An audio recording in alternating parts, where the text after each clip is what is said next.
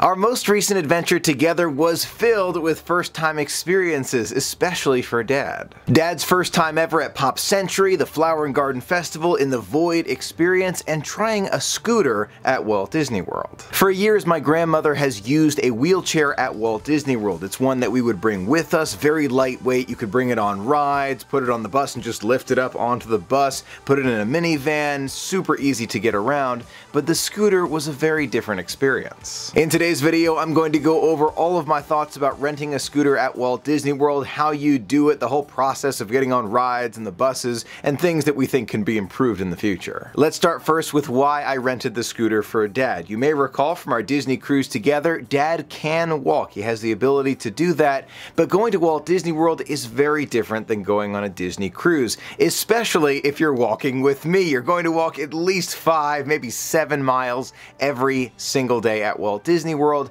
and that's just not something I wanted to put Dad through. I wanted Dad to be able to experience all of the best parts of Walt Disney World, sharing the magic with us in the vlogs, and most importantly, not be exhausted every single place that we went to. So when I was thinking about solutions, the scooter made perfect sense. Before our adventure, I decided to look up different scooter companies that work directly with Disney, and I found that they have a list of several different companies. I will include that link in the description of this video, but we decided to go with Buena Vista Rentals. That is not a paid endorsement, it's just the one I chose. I made the reservation online and then I called them to confirm that it would be ready for pickup at Pop Century on the day we arrived, and they told me that I could pick it up from Bell Services. I found that kind of strange. I figured they would have to deliver the scooter to the resort so that we could use it throughout our adventure and then pick it up at the end, but that is not how it works. You actually just go to Bell Services and they work with the company right there. You can pick it up, sign that piece of paper saying you checked it out, have it for your entire adventure, and then at the end of the adventure, you return it to Bell Services. It is so convenient. When we arrived at Pop Century a little bit late because of the weather, we picked up the scooter, and as soon as Dad started to use it, we realized right away this was a very smart decision. Dad sat down in the scooter, pulled the throttle, and it shot off. I'm telling you, these things can zip around like you've never seen before. It was at half speed, and that is far faster than we can walk. We realized very quickly that Dad would have no trouble keeping up with me, but how was I going to keep up with him? He turned down the speed a little bit, and we ended up walking together for most of the adventure. We went from the lobby of Pop Century to our resort room, took the elevator up, made it to the room, and ran into our first speed bump. Where were we going to park the scooter at night? This is Pop Century, not a moderate or deluxe resort. There's not as much space in there as the other resorts. Where were we going to put it? It was actually rather funny. We were trying to put it into every nook and cranny all around the room. We actually tried almost inside the bathroom for a moment. Eventually, we did find that spot right in front of the window with the side of the scooter to the cabinet, and then we would turn the chair around so we'd have free access to the door. It was a great spot. Now, after we got back from the adventure, several friends mentioned to me that we could have parked the scooter outside of the room. There's that little alcove between the two doors with the plug right there, and you're absolutely right. You definitely can park the scooter there, but we, first of all, didn't think of it. Second, even knowing that now, I would rather have it in the room. That way we don't have to deal with the maybe dew in the morning, a little bit wet on the chair, or bugs crawling all over it. Just knowing where it is, being nice and clean and ready in the morning, that's just how I prefer it. That was our first day, kind of a travel day because of the weather, but on the next day we did go into the parks and started to realize some of the tougher aspects of using a scooter at Walt Disney World. Before we arrived at the parks, we had to make it to the parks, and the way we did that was by using the Disney buses, and overall it was a very easy process. They would lower the ramp, you drive the scooter up on the ramp, you park it into its spot, they belt you in, the ramp comes back, then all the other guests come on board. The most difficult part of getting the scooter on the bus was definitely parking it into its little spot that was available where the belts were. Trying to get it in there was sometimes difficult for Dad to navigate, and secondly, it was actually relatively long for the space. But we realized after the second bus ride, the bus driver told us they don't fit too well with the basket on the back. So we realized you can actually take the basket off every time you get on the bus. After we realized that you could take the basket off the back, it got so much easier, so much more convenient to put it into its spot. So if you have a scooter with a basket on the back,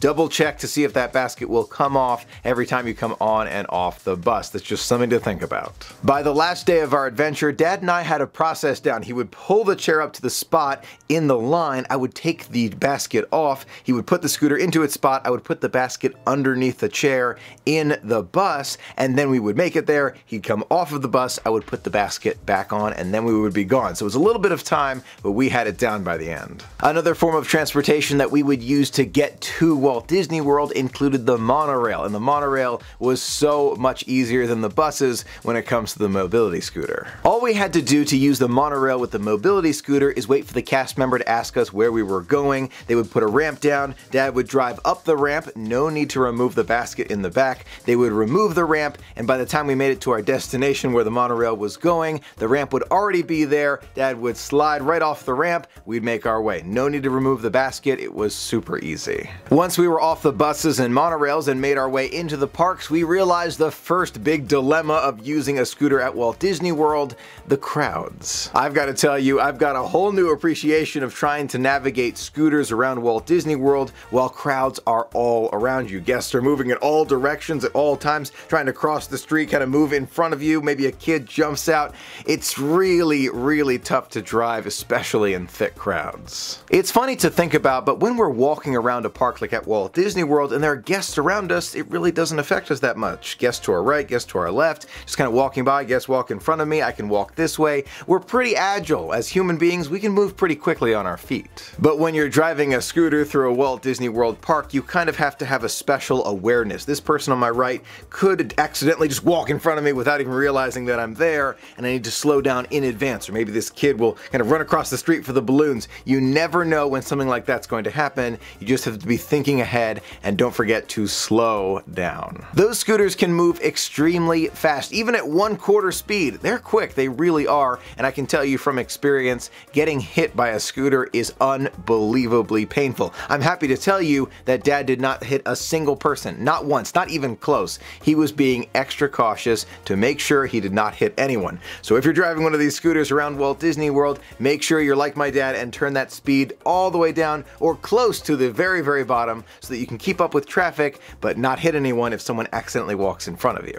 Now on to rides, and the experience of using the mobility scooter to get to and from the rides or go onto the rides varied from ride to ride. On some attractions like Navi River Journey, Slinky Dog Dash, and even Seven Dwarfs Mine Train, Dad could use his scooter all the way through the line until he reached the ride car. Then he would step out of the scooter, the cast member would take the scooter, Dad would walk maybe 2 or 3 steps, and then step into the ride vehicle. Very convenient. By the time we made it to the end of the ride, a cast member would have moved Dad's scooter from the entrance area to the exit area, so Dad would step out of the ride vehicle and back into his scooter. Super convenient. Now, you don't leave your key in the scooter, you actually take your key with you, and they put the scooter into neutral. There's a little trigger handle on the back that puts the entire scooter into neutral, and they can just push it where it needs to go. On rides like Buzz Lightyear Space Ranger Spin, Peter Pan's Flight, and Pirates of the Caribbean, you would park your scooter outside in kind of a waiting area, take the key out, don't forget to do that every time, walk through the queue, experience the ride, and then walk back to your scooter.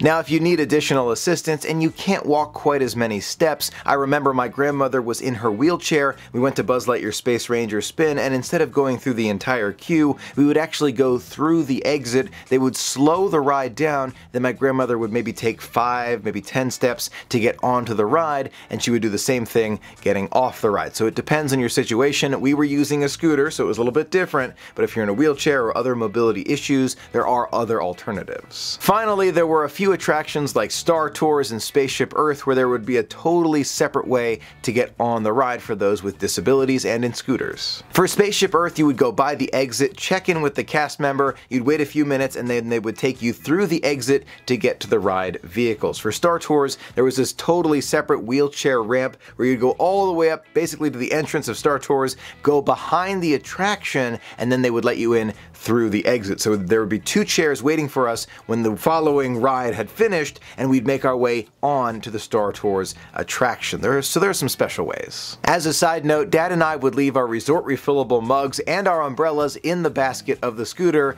every single time we left the scooter alone in a Walt Disney World park, and every time we got back, they were there. I expected nothing less, but I wanted to note that. For both of the fireworks shows that we saw, Dad and I went to the handicap viewing area so Dad could stay in his chair and experience the fireworks. It was a great view, and I'm very happy that Disney had that there. One side note, if you are someone who does stand and you're not using a scooter, you're just with someone who isn't a scooter, you want to move to the back of the wheelchair viewing area, or make sure you're seated or kneeling all the way down so you're not blocking the view of anyone in a wheelchair or scooter behind you. For illuminations, the handicap viewing area was right by the fence on the right-hand side of the FastPass viewing area, a great spot especially if you're seated. For Happily Ever After, we were located behind that fountain near the hub. There's actually two handicap viewing areas, one behind the fountain on the right side, one behind the fountain on the left side. One interesting side note, at Hollywood Studios for the Magic of Animation and Star Wars fireworks shows, there was no handicap viewing section. I feel like I've seen a handicap viewing section there in the past, but when Dad and I were there, the section was not there. So Dad had to stand for that show. It was no problem for him. He kind of hung on to my shoulder as we were watching together, but it's just something maybe Disney to think about in the future. I've got to tell you, I was super impressed with how easy it was to rent and use a scooter at Walt Disney World. Navigating the pathways, going through security, getting on different transportation systems. It's as if the entire park was made for disabilities and scooters in mind. The scooter cost me a little more than $200 for the entire week, and Dad and I feel like it was well worth the cost, and Dad even mentioned at one point that he doesn't want to experience Disney again without the scooter. But at the same time, this really makes the experience much more pleasant. Yeah, you can just enjoy these views. Yeah. On one day during our adventure, I walked over 8 miles in one day, and that would have just been uncomfortable for Dad, so this was the perfect solution. Those are my thoughts about renting a mobility scooter at Walt Disney World. If you've rented one before, maybe for a family member or for yourself, let us know your thoughts about it in the comments below. What did you like? What do you think Disney can improve in the future? Maybe you're thinking about it now. Let me know your thoughts as well. I would love to hear from you. Thank you so much for being a part of the magic with me. Until next time, have a magical day.